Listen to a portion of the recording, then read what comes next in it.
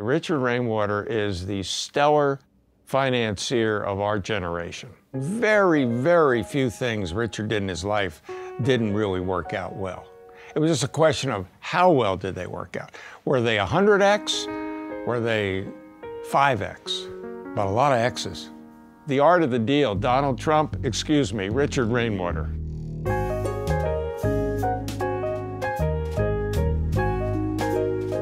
Once he gets into something, he's 125% there with great passion. It's an old cliche, but part of being good at anything, part of being a good manager at anything is to love what you do. I'm not sure there's ever been anybody that was more excited about doing deals than Richard. Lots of people have to compete with other people who are really killer bright. He finds ways to bring them on his team. He had an extraordinary ability to judge good people and then had the genius to let them go. We like you, we're backing you, we like the deal, run with it. If I had to summarize any one aspect of Richard, it was the way he would relate to people at their core. When you're with somebody and you're talking to them, be with them. And if you do that, then good things happen. I mean, he has a way of making people believe they can do things that they themselves didn't think they could do. And then people go out and do it. One of the things he says is that you have to look at scenarios A through Z, and most people only will look at the middle. They'll look at the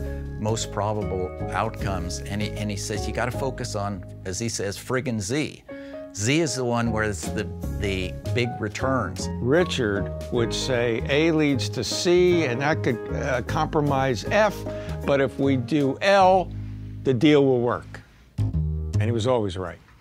He had another saying: the first criteria we have for investing money is to never lose money.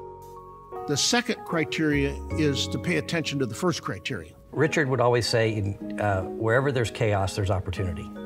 When everybody's running away from an opportunity, this is where the chaos is. There's got to be a nugget in here somewhere. And when the tide turns, not only will we have found something very interesting, but the appreciation potential will be huge. He brought to the job every day, or at least every day I witnessed it, a sort of a whimsy and a joy about what he was doing. But when we first bought this office building in Fort Worth that we owned, we rented a whole floor from ourselves, but we only needed like a third of the floor. We had Frisbee games, we had golf courses, we'd take, kids' bowling toys and have bowling contests. I mean, Richard would spontaneously burst in your office at 2 in the afternoon and say, okay, we're having a bowling tournament over on the other side of the office now. Everybody was there who was working on very serious things, but he had a way of just making sure everybody was part of the family and at any given moment would have to drop things and enjoy life a little bit. I always stay in New York at the Regency Hotel, and I ask him to come over for breakfast. So there's Henry Kissinger at this table and James Robinson of American Express at this table, all up